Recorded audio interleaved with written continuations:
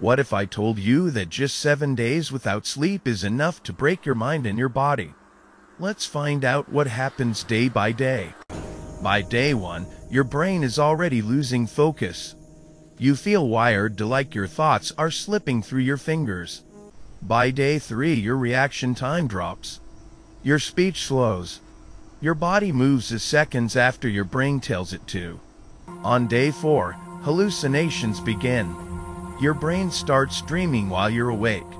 Shapes in corners. Voices that aren't real. Your mind feels like it's separating from your body.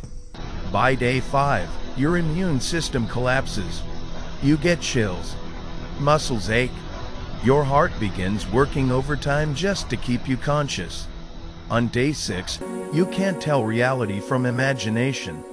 You forget where you are, what you're doing. Even your own thoughts feel foreign. On day 7, your brain enters emergency mode. Your body shuts down memory, logic, and emotion. You become a glitching human machine seconds away from collapse. Most people never make it this far.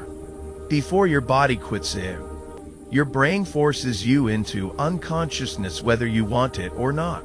Sleep isn't optional. It's survival.